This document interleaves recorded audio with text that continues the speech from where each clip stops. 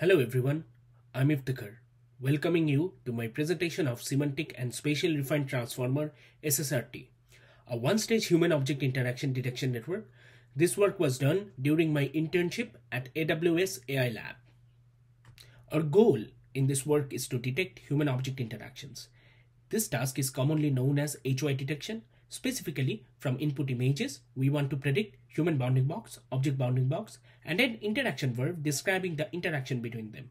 In a single image, a person can interact with multiple objects, or there can be multiple different interacting human-object pairs.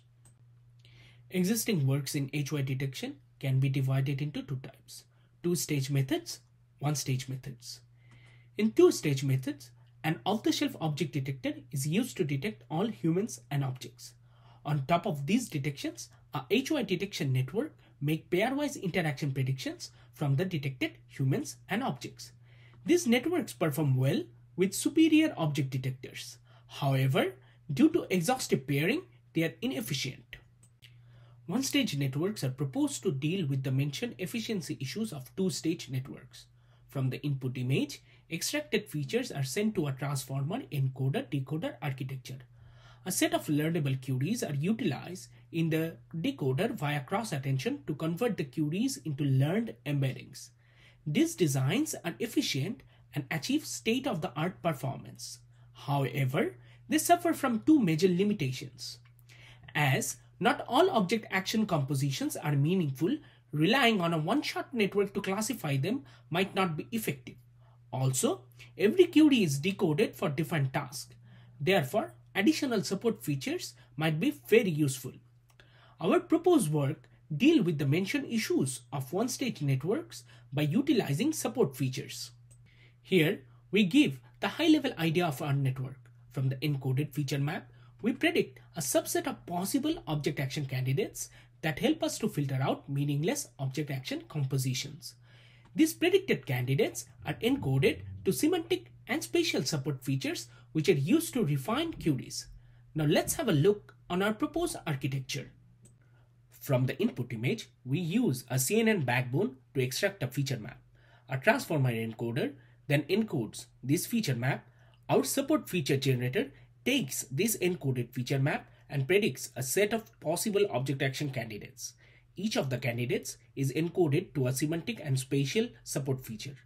Query Definer refines the learnable queries using the support features. Finally, a HOI decoder along with interaction heads use these refined queries to make the HOI predictions. Now, we will look into the details of our network. We utilize a feed-forward network and top key selection to select a subset of possible object action candidates from the encoded feature. Each candidate is converted to a semantic support feature via a text embedder and a linear layer. Similarly, every candidate is converted to a spatial support feature via the spatial support feature generator.